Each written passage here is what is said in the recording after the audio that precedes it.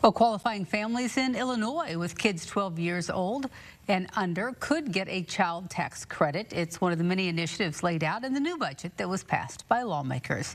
Theodora Colaveras explains.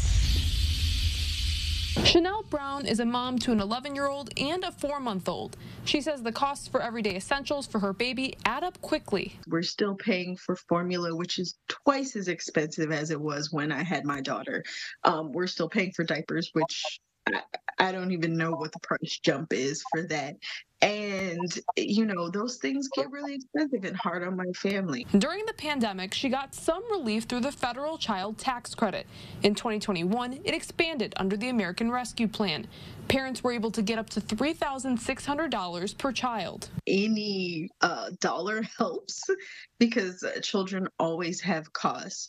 But I think when it comes to any sort of extracurriculars or things that I would have wanted to pay for, I don't think that I could afford those things. The expansion ended and the amount went back to $2,000 per child in 2022.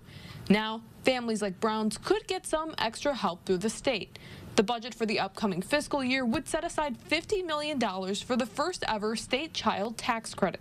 This is going to provide some much needed extra cash for me and my family. Families with kids under 12 years old could see an average credit of about $300 per household depending on income. Arione Mollisey with Economic Security Illinois says it could be lower, and in some cases it could be up to $600. Advocates have been working for years to make this a reality. At the beginning of the year, we were all well aware of the budget pressures that Illinois was facing, but we powered through, as we have in other years, to make sure that every legislator was well aware of the impact of the child tax credit. Reporting in Springfield, I'm Theodora Colaveras.